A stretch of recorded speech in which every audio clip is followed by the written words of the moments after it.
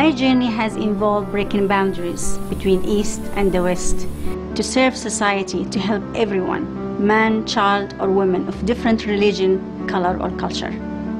My name is Hayat Sindi. I'm a scientist. I come from Saudi Arabia, from a city called Mecca.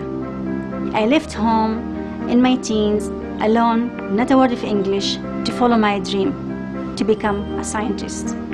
I am the first woman in the Gulf area to obtain a PhD in biotechnology, and I really want to inspire all the women to become a scientist, to be confident, to make a difference. I'm working in how we can make science affordable and easy to use and accessible to everyone in the world. There are a huge number of people are dying because they cannot afford access to tools to monitor their health. I'm making diagnostic devices in the area of cancer. They're made from very inexpensive material, either paper, glass, or plastic. You can just need a drop of blood and can give you the result within minutes. This is the sensor. It works by using the sound and the light in a very special way to make a huge difference and save millions of lives.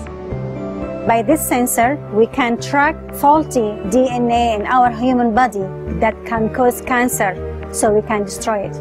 Science nowadays is different, is more human, with the discovery of nanotechnology and biotechnology. We are unlocking the secrets by understanding how our body functions, so we can find a cure to diseases, we can find a cure to many things in our world. For me, true scientists try really, honestly, deeply helping to make this world a better world for the sake of humanity.